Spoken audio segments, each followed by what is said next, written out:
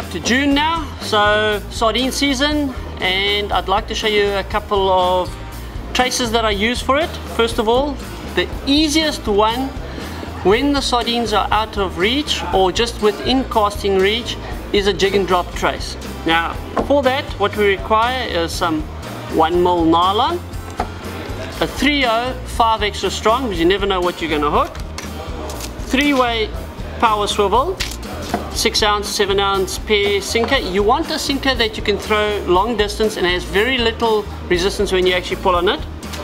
Our fish mate, nylon coated wire, 120 pounds just in case there's a toothy critter around.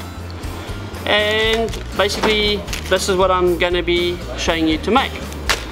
To make it, very simple. Take some nylon,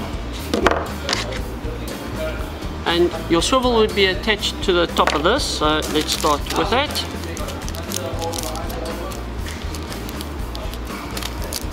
Let's open this up.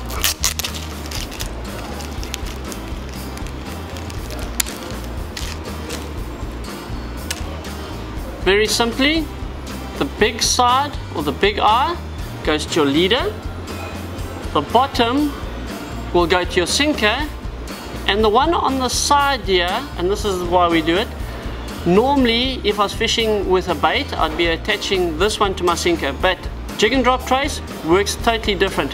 We want the line to come off with the actual treble on the side of it. So we're just going to put on our sinker line first.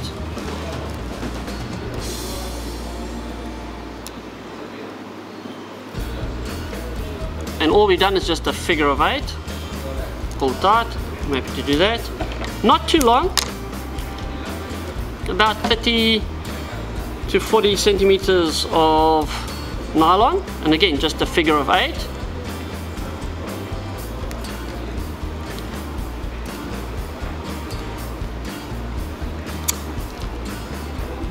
Slide down, pull tight. Trim off all the tag ends.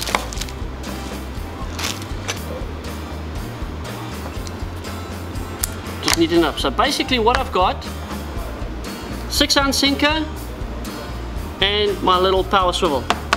Now coming off of it to do the actual trace part, nylon coated 120 pound. I'm just going to grab a little bit off of it quickly. Okay, very simply, straight through, and again, keep it simple, figure of 8.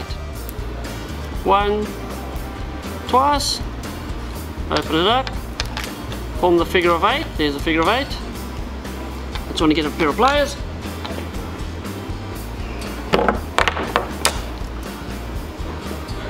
Put your fingers inside it. You see these two fingers?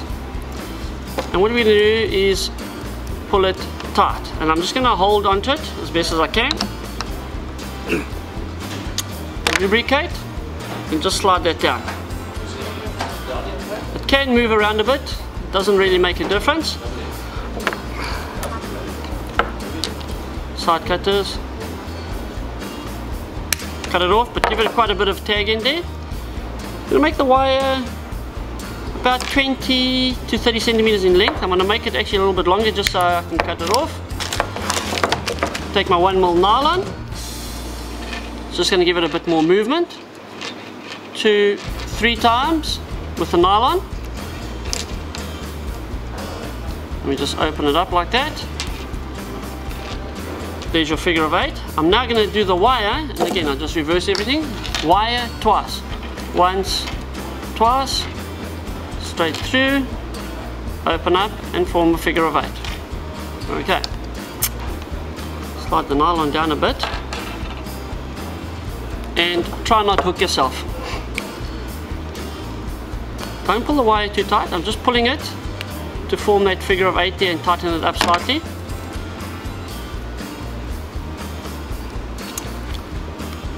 Lubricate with a bit of saliva. Now, find something that you can pull on. I'm just going to use the end of that. You see it's starting to pull very nice and tight there. And again, I'm just going to pull tight on the wire. And you see how nicely it's pulled over there. And again, just pull again with the nylon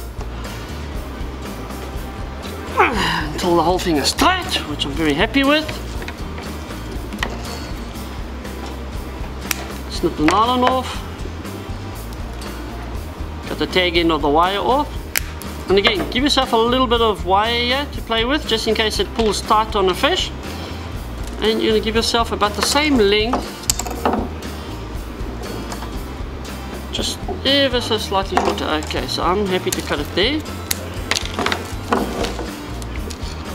Okay.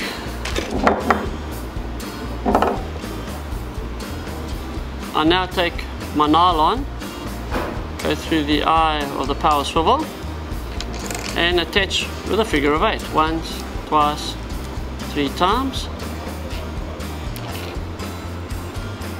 Let me just open it up there to form that figure of 8. Give me a bit of hard time this one. There we go.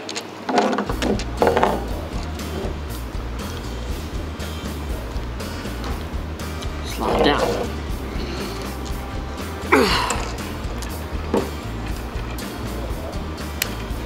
Okay, so basically you've got a little bit of nylon, about 25 to 30 centimeters of 120 pound nylon coated wire, and our pair sinker. Now what we would do with this is actually just take it as is.